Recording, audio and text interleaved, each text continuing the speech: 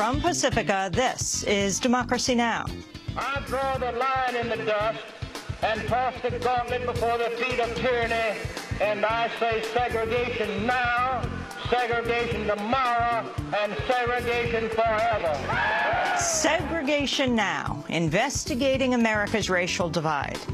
As the Supreme Court upholds a ban on affirmative action on college admissions in Michigan, and on the 60th anniversary of Brown v. Board of Education, we'll look at how in Tuscaloosa, Alabama today, nearly 1 in 3 black students attends a school that looks as if Brown v. Board of Education never happened. We'll speak with ProPublica reporter Nikole Hannah-Jones. Then Toms River, a story of science and salvation.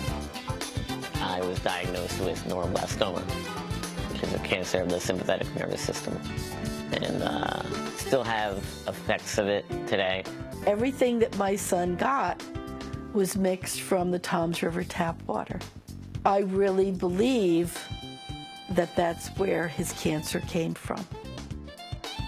We'll look at how a small New Jersey town was ravaged by industrial pollution and astronomical rates of childhood cancer.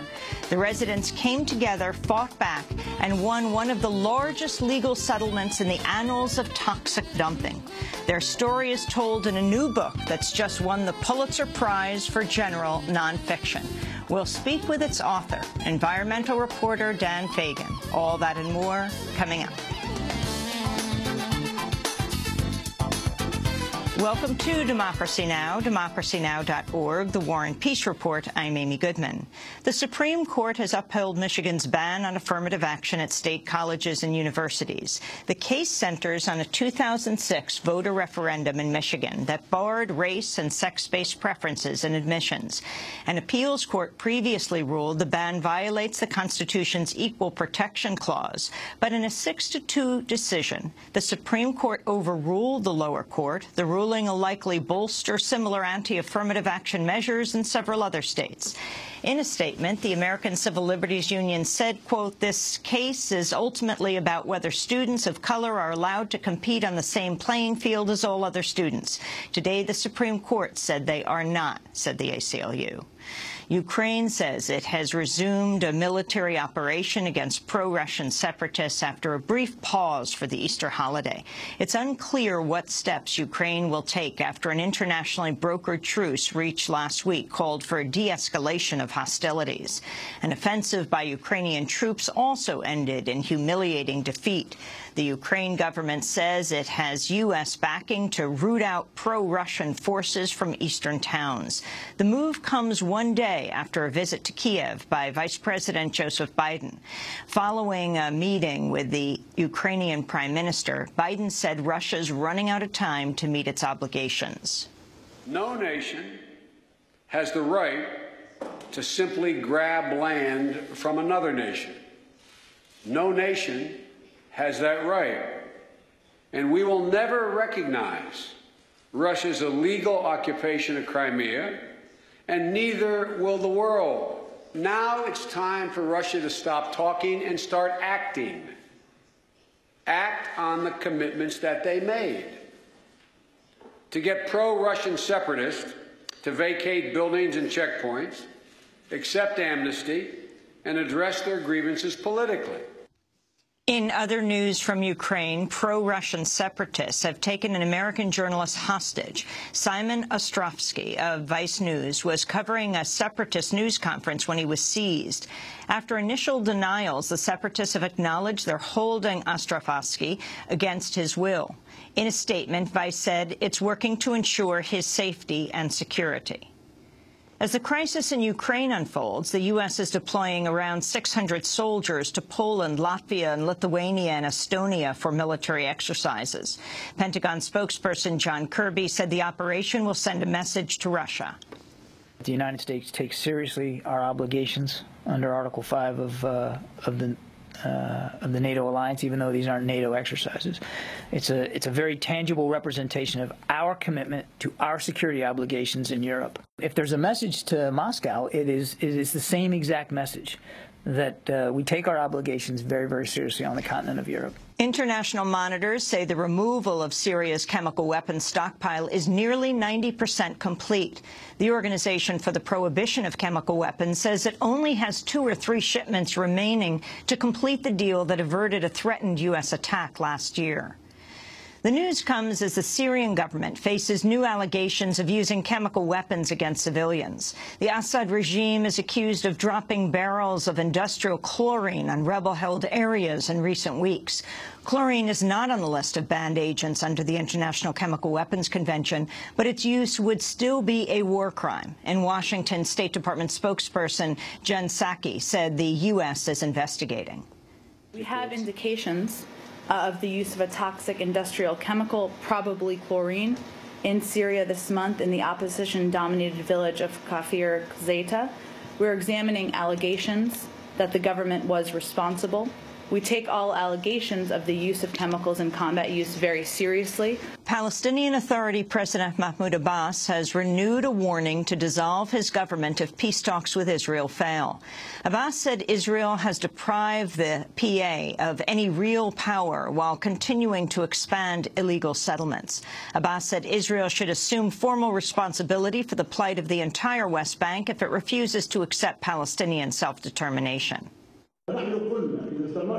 It means if Israel wants to continue its policy and if it will not give the Palestinian Authority its rights, Israel can bear the responsibilities of this authority. It can take care of this authority. We have said this to the Americans and the Israelis.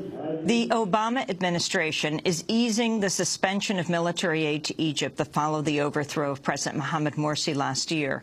The Pentagon will deliver 10 Apache attack helicopters to back Egyptian counterterrorism operations in the Sinai Peninsula. To ensure the deal, Secretary of State John Kerry certified to Congress that Egypt has partially met the criteria for the resumption of U.S. aid. But the criteria do not include taking steps toward a democratic transition of government. The news comes as the trial of 3 Al Jazeera journalists detained in Cairo for months has again been delayed. Peter Gresti, Mohammed Fahmy, and Bahar Mohammed are accused of, quote, spreading false news in support of the Muslim Brotherhood, deemed by the government a terrorist group. On Tuesday, an Egyptian judge adjourned the case until next month. The judge ignored a plea from Fahmy to receive hospital treatment for his injured arm.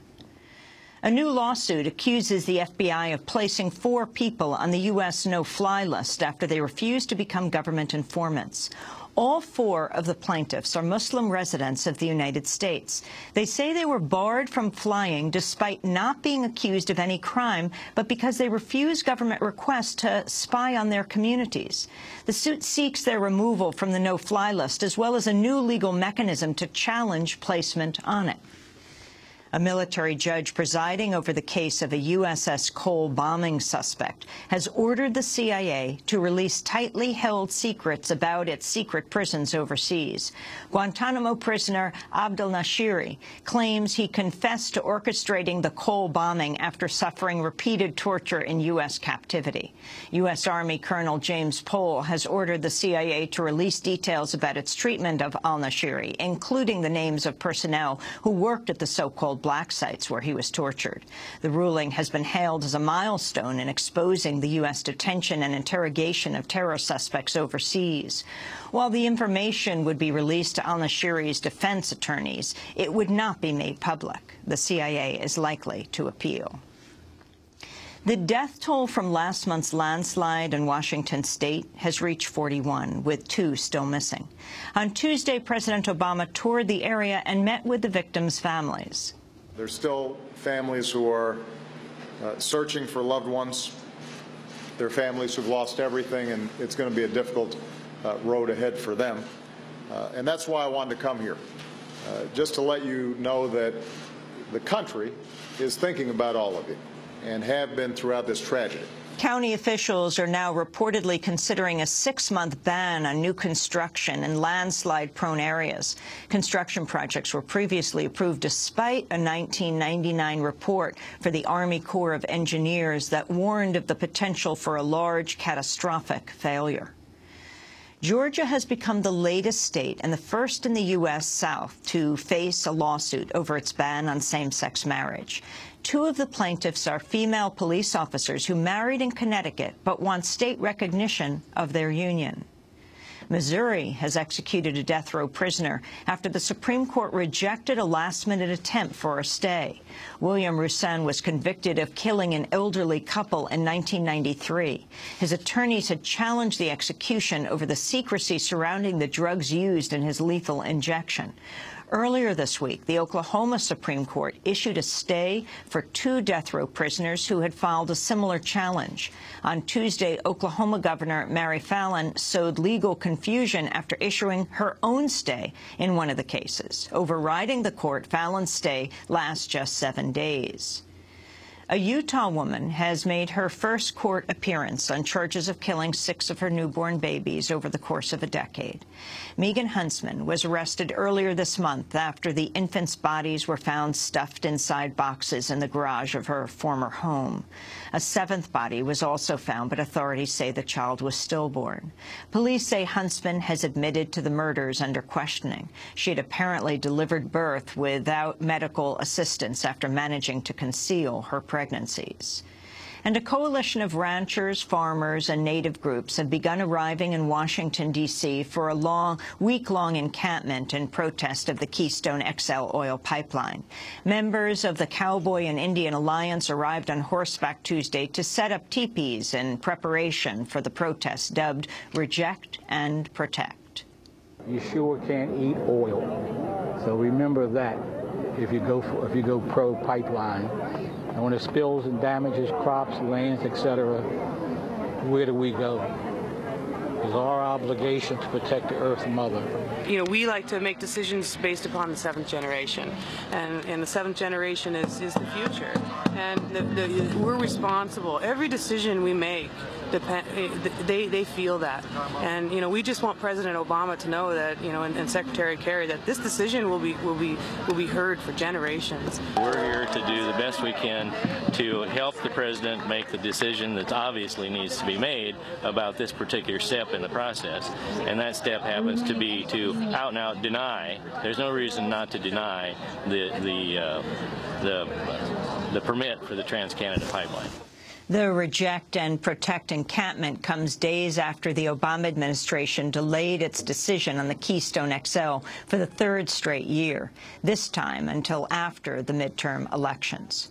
And those are some of the headlines. This is Democracy Now!, democracynow.org, The War and Peace Report. I'm Amy Goodman. And I'm Nermeen Sheikh. Welcome to our listeners and viewers around the country and around the world.